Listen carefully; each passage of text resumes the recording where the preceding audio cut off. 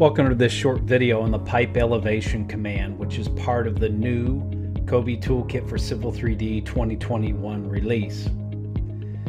To access this command, we're going to come up here to the Kobi Toolkit for Civil 3D ribbon. You can see there we've got pipe elevation. We're going to select this, and this little panel comes up, and at the top here we're going to go ahead and click on this select point on pipe. And now wherever I move my mouse along a pipe, it'll actually show you what the elevation is. And then it also shows you what the elevation is of the surfaces that are under it and the depth to that pipe. Now we can go into settings here and we can change what we're going to be looking at. Do we want to look at the top of the pipe, the invert, the center, all that? And also for the depth, are we checking the depth to the top, to the invert, crown, whatever.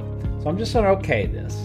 And no matter which run that you're on, as you can see here, if I hover over this, I'm getting an elevation. If I hover over this, I'm getting an elevation. You can also go into profile and do the same thing. So you can see here, I'm checking the top of the pipe here. Now, one of the other features that we have in plan view, if I'm hovering over a pipe here, and you can see this is the elevation, I'm going to click.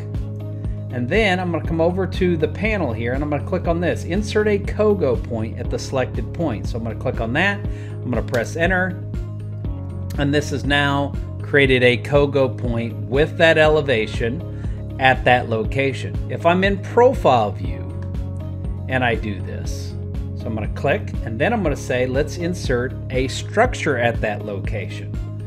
So I'm going to click on this, I'm going to go and select my structure from this list. So I'm going to say let's go with a concentric cylinder structure, and I'm going to grab, say, this one here. I can set the sump depth. I'm going to go OK, and this will take a few seconds, but it's now going to insert a structure at that location.